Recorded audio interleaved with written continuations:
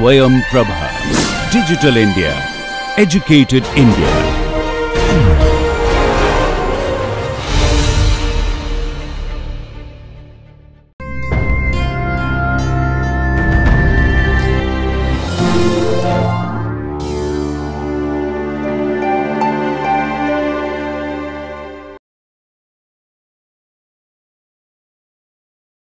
Demonstration on DDBJ and Uniprot databases. So, we will give details about the contents of DDBJ and how to submit the sequences and how to obtain the sequences using various search options available in DDBJ, as well as the supercomputing facility available in DDBJ.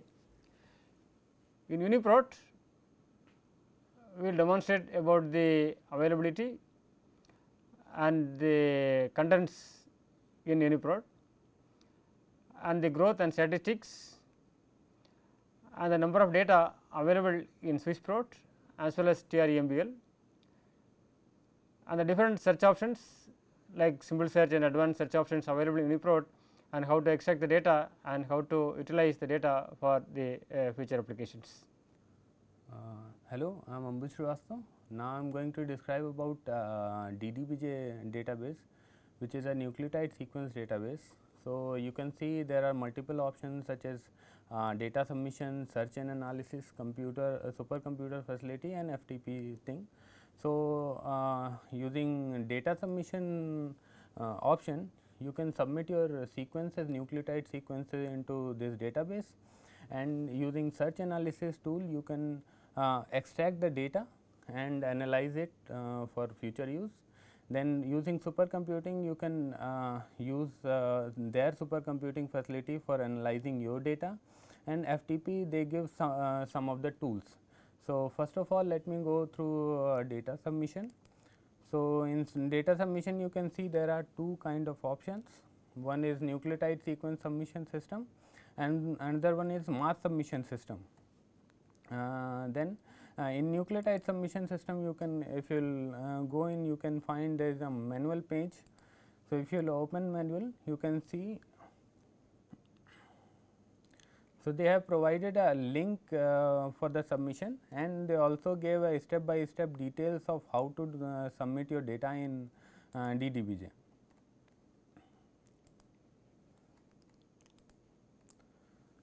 So, apart from data submission you can also go for analysis and search. So, there are two important search options, one is get entry and another one is ARSA. So, get entry you can get entries by accession number, and in ARSA you can do all round retrieval. So, then there is taxonomic search, BLAST and different kind of search tools which you can explore further. So, here I am going to tell you about get entry and ARSA. So, first of all let me go through ARSA. So, here you can put your sequence, for example, myoglobin, and get its detail here.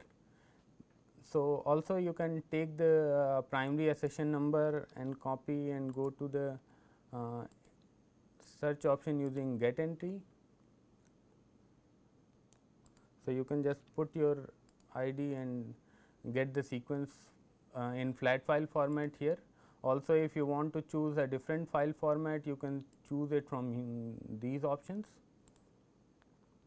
Then in ARSA there are two kind of search options, one is quick search, another one is advanced search. So, in quick search you can directly put a keyword and get the entries. In advanced search you can choose an entry by multiple fields. For example, if you want to give a primary accession number, that will be one thing, then accession number, sequence length, molecular type and different options are available. So, for all this how you can do is that is given through an example. So, you can see if you want to match a pattern, for example, this one. So, in this pattern the last digit can be anything. So, you can see that all 5 zeros are there and then last digit is only different, otherwise everything is same. So, if you see in example, you can also do the same thing in quick search just by mentioning the field name in the start. So, PA is a primary accession number. If you will go to the quick search, which So, in the same way you can do it here and you can get the same entries.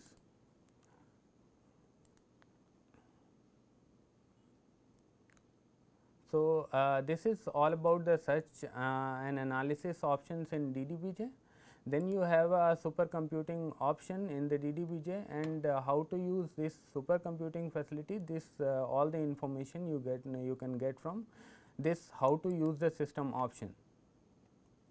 So, here you can find the details. Also, if you want to transfer a file or you want to know their hardware and software configuration, you can see it from here. So, this is all for DDBJ in this class. Now, I am going to tell you about Uniprot. So, Uniprot contains a link to lot of databases, for example, Swissprot, TREMBL, Uniref, Parks and Proteome. So, Swissprot is manually annotated and reviewed entries. Then automatically annotated and not reviewed entries are there in TREMBL. Then Uniref contains sequence clusters of 3 kind. One is 50% sequence identity, another one is 90% and 100%. Then Unipark is a unique resource which contain only unique sequences, and there is no duplicacy here. And then proteomes, you get proteins of only expression proteins you can get here. So, first of all, let me take you to the about Uniprot page, where all the details of Uniprot are mentioned. For example, in the top you can see the full name of Uniprot, that is Universal Protein Resource, and which is a collaboration between EIB, EMBL, then SIB and PIR. Also, if you want to see more about how to use Uniprot KB, you can see Uniprot manual.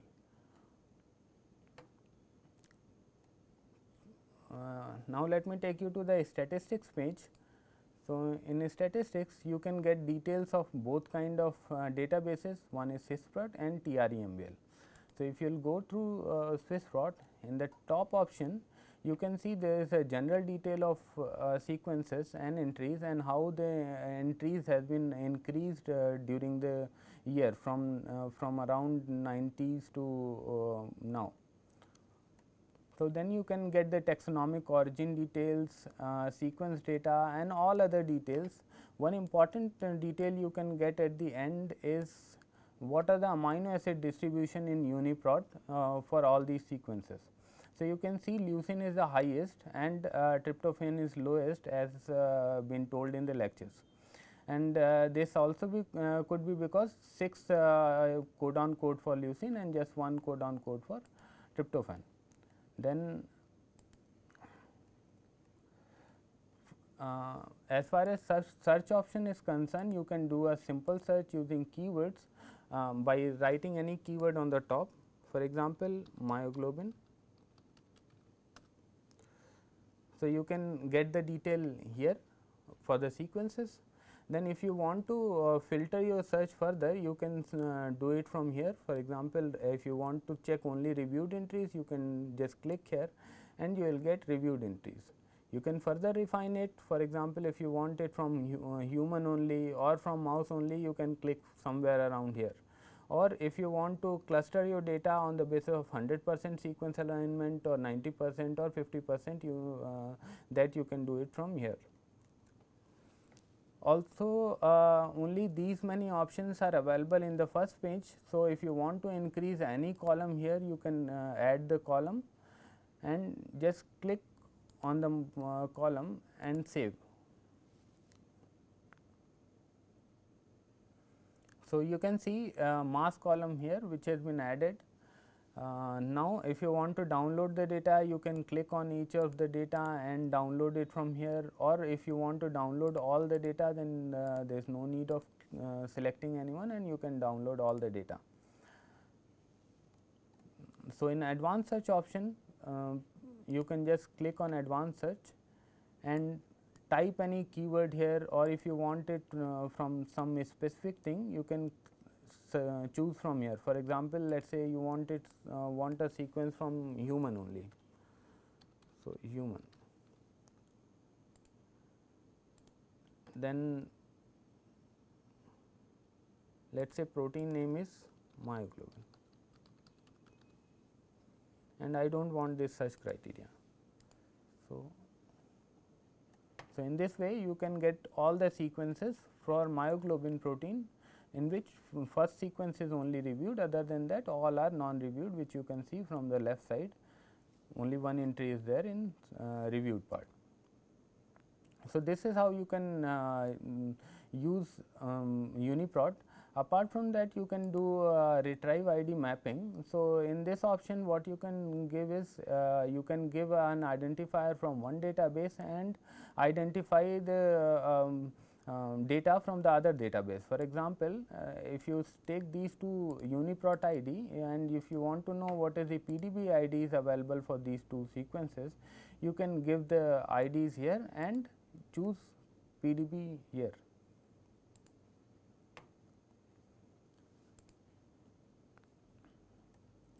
So, here you can see that for the first ID you have around 4 PDBs, and for the second IDs you have around 3 PDBs. So, also you can, if you want, you can perform BLAST, or if you want you can align 2 sequences, or by using a peptide based search also you can do. There are a lot of options available in Uniprot which you can explore from the home page. Thank you.